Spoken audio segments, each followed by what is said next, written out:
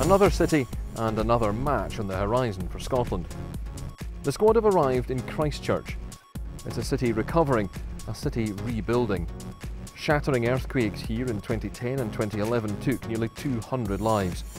Scotland's Leask was given a tour this week of some of the worst affected areas, and although he's been here before, it's a place that is constantly changing. First time was for the qualifier back in January last year. That would have been the first time around today.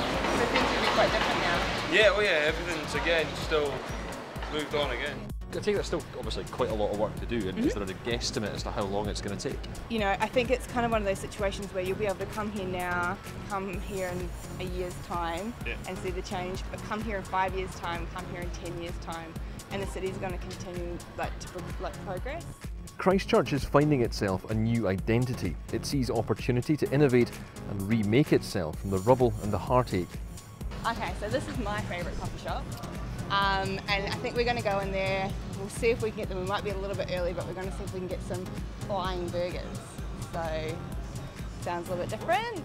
They come and start like 3 burgers, sets of 3, and they come flying around the roof and land at the station closest to you guys.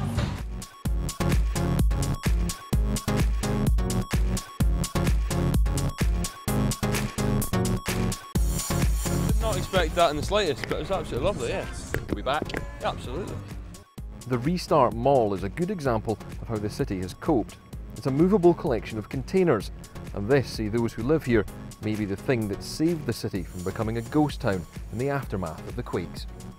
Scotland actually played the first game against Canterbury at the Hagley Oval, so it'll be nice to go back there and play against England, obviously.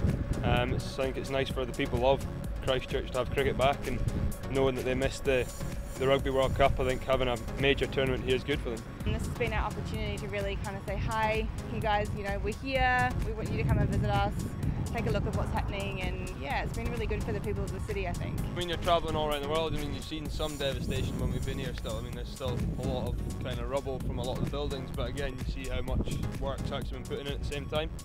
So it kind of does take it back to perspective that you are playing cricket, but you're also visiting someone else's country. So this is the transitional or cardboard cathedral, as locals like to call it. I think it's fairly evident why it's called the cardboard cathedral with the cardboard tubes.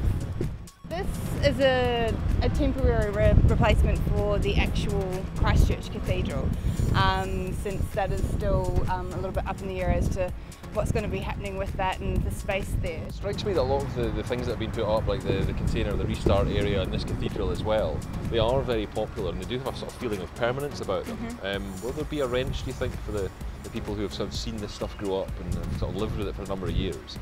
They might not want to see them go when the time comes. Yeah, I mean, I think people, especially Restart Mall, places like this, people do get attached to them, especially following such a big upheaval in your life. But I think we know that this is part of the transitional city and that this is not a permanent space, and that eventually we're going to need to build permanent, safe buildings. So we kind of know that we're going to miss them, but I think, you know, looking forward to the future, the opportunities that are abound are just huge.